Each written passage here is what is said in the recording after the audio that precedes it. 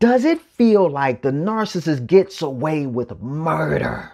Like you know they did the crime. I mean, there's video footage of them doing the crime, but there's always a glitch, like a hung jury, or the case gets thrown out on a technicality, or there's a mistrial.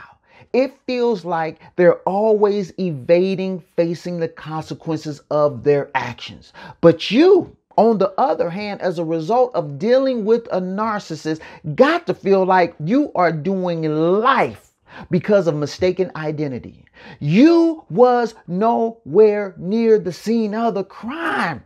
You're like, I was out of town. I was in Detroit that weekend. And all the evidence in the case, circumstantial. And on top of it, someone planted evidence at the scene of the crime to set you up. And you're like, why does it seem like the narc is always getting off scot-free? But are they really?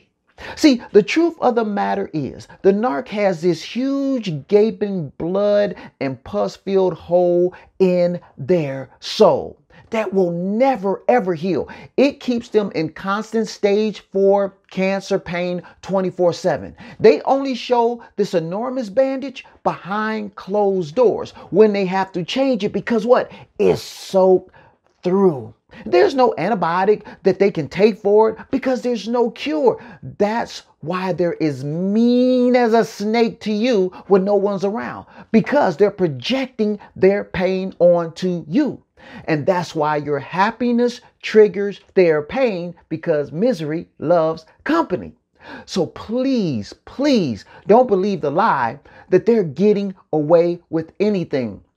They're really doing life with no chance whatsoever of parole. Okay? Scripture says, do not be deceived. God is not mocked. For whatever you sow, that shall you also reap. And trust me, they are reaping. Now, if you feel like, hey, Doc, I'm doing time right now. I am doing life. Ain't nobody putting nothing on my books.